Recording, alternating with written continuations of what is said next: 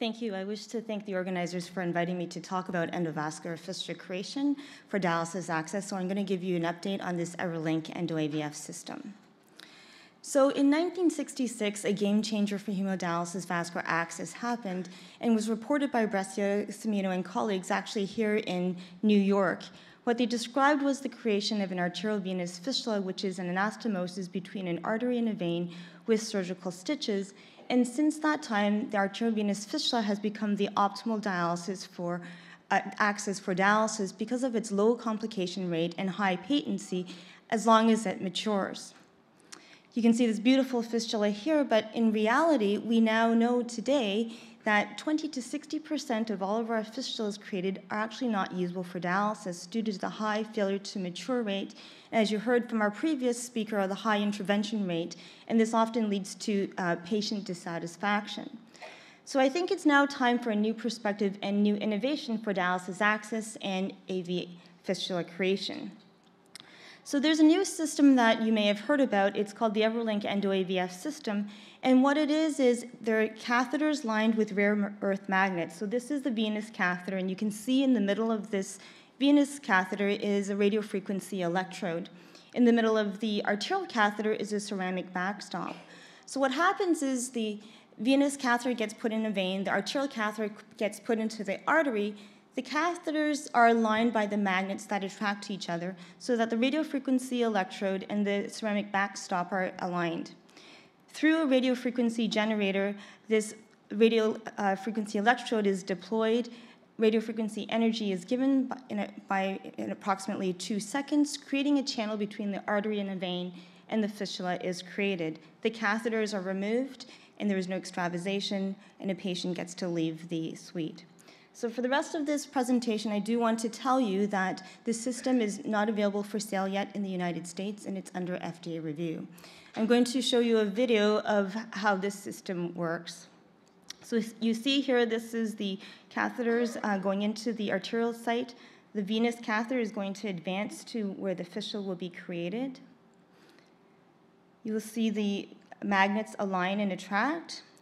The radiofrequency electrode will be deployed, giving 2 seconds of radiofrequency energy, and a fistula is created. You can see a fistula created here without any extravasation. If the patient has more than 2 brachial veins, a brachial vein will be embolized to redirect flow from the deep system to the superficial system to allow that fistula to develop nicely. And that's the final fistulogram showing no extravasation. So that is the technology, and what I want to share with you is the study that demonstrates its efficacy and safety. So the name of the study is NEAT, the Novel Endovascular Access Trial, looking at this EverlinQ Endo AVF system to create an endovascular fistula in pre-dialysis and dialysis patients who need a vascular access. So the purpose of the study is to evaluate the safety and efficacy of this system. The primary endpoint is looking at maturation as defined by brachial artery flow of greater than 500 milliliters per minute and a vein diameter of greater than 4 millimeters per minute. In order to demonstrate this, we needed 80 patients, 60 valuable patients, and 20 roll-in patients. Because this is new technology, we wanted to make sure that the operators had an opportunity to be able to use this technology before entering into the study. The first fistula was created in 2014. Billy Cohen is the inventor of these magnet-lined catheter system. Daraj Rajan was the interventionist, and I was the clinical trialist, making sure everything went okay. So in terms of the flow, we had a number of patients who were eligible. We enrolled our 80 patients. We had our 60 evaluable patients and the rolling cohorts, and we followed them for 12 months, so I will show you these 12-month results. Just to let you know, for the people out there who are very familiar with dialysis, you can see that this population is very representative of a dialysis population. BMI of greater than 25 in over 60% of our patients. 65% of them were diabetic, 92% had hypertension, about a third of them already had a previous fistula created, and a little over 50% were actually pre-dialysis patients needing a vascular access. The primary outcomes, the technical success was very high, 98% technical success. We only had one procedure that failed. The operator used a braided introducer sheath, which caused inadequate RF energy to be delivered, and a fistula was not created. In terms of serious procedure or device-related adverse events, 5 out of 6 patients had this, and the majority of the events were due to the entry and exit of these catheters. In terms of the primary outcome, fistula maturation, this is our target blood flow. You can see that it was achieved after a week and was maintained to the 12 months. The target vessel diameter was reached for all of the outflowing veins, the median cubital, the cephalic vein, and the basilic vein. In terms of the clinical implications, so this is what you see in terms of the fistula development really nicely early on, 5 days after the procedure. There's no incision, line scar, and there's minimal vessel trauma. So you actually do not see any scarring, so your nurses will need to get used to cannulating without that surgical scar as a pointer. And then at 1 month, you can see that the vein is really nicely developed, ready for cannulation with multiple cannulation zones available. In terms of functional usability, very similar to surgical fistulas, 67% of them were functional.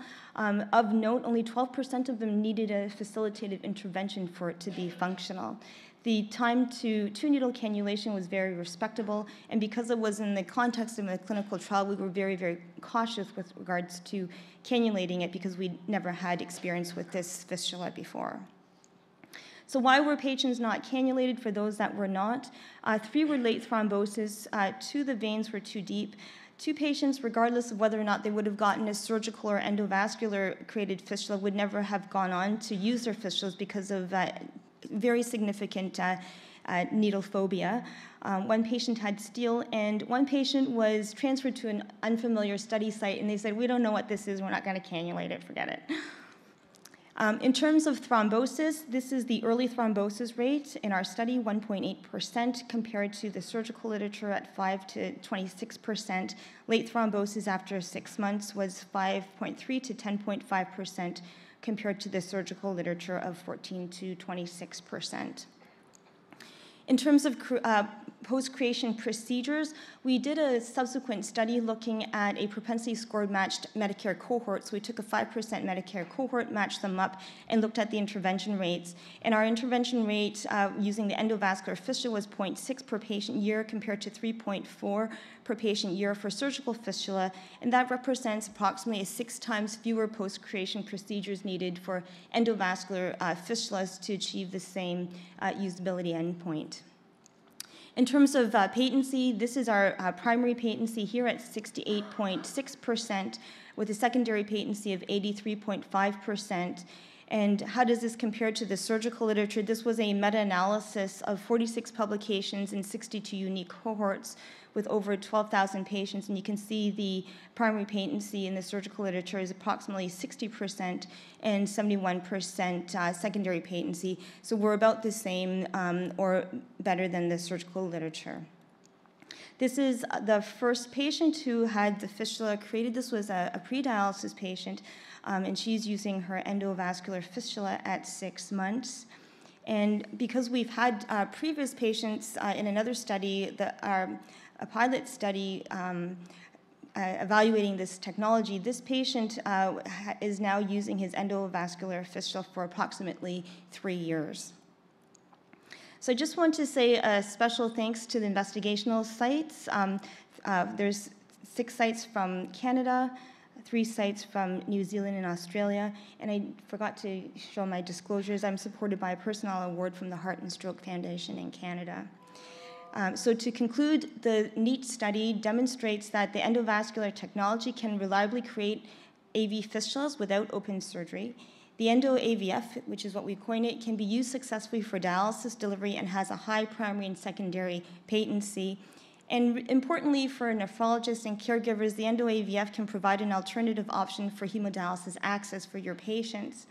And I was very, very fortunate because I actually met Dr. Brescia, and he saw this presentation and saw the endo fistula, and he gave me the thumbs up. He said he liked it. Thank you very much.